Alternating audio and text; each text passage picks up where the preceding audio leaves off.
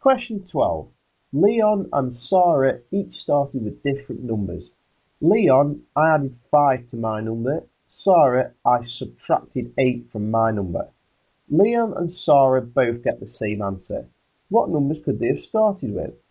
Well, what we need to do here is think, if they're both getting the same answer, Leon is adding 5 to get to that point, and Sarah is subtracting 8 to get to that point.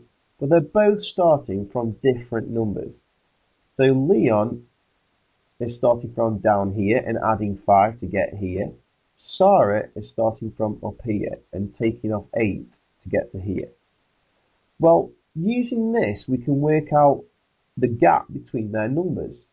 Well, if they're getting to the same point and Leon's coming up 5 and Sarah's going down 8, then the total gap must be 5 and 8. So there must be a total gap of 13.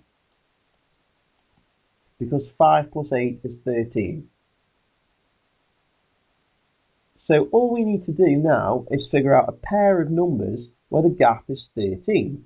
So for example, if Leon, so we'll put Leon over here, we'll put Sarah over here. If Leon chose 1 and Sarah chose 14, that would be a gap of 13. So if Leon added 5, he would get to 6. And if Sarah subtracted 8, she would get to 6. So that works. Let's try a different pair. If Leon chose 2, a gap of 13 would make Sarah choosing 15. So again, let's see if it works. Leon adding 5, he would get to 7, and Sarah subtracting 8 would also get to 7. So it appears to work. One more pair of numbers just for good measure. Let's choose a completely random starting point for Leon. So let's choose the number 37 for Leon.